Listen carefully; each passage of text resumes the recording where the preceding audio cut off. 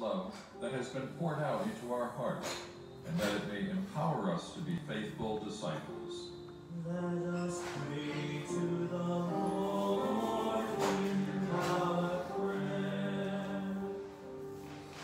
For peace in our nation, that we may honestly address the issues of racism and police brutality, to bring about healing, unity, and come to respect and value the dignity of each human being. Let us pray to the Lord, hear our prayer.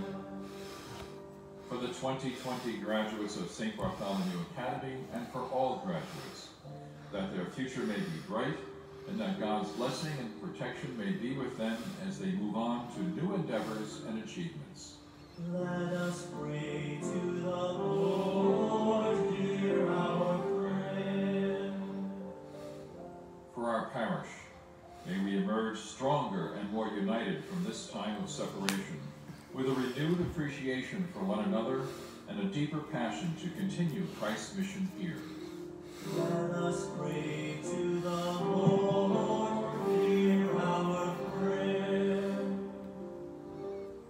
For all who are ill and those caring for them, for first responders and all who risk their lives for others, that God's healing spirit will ease their suffering, give them strength, and bring an end to this pandemic. Let us pray to the Lord, hear our prayer. And for our beloved dead, may they be welcomed by the saints and angels to God's heavenly kingdom.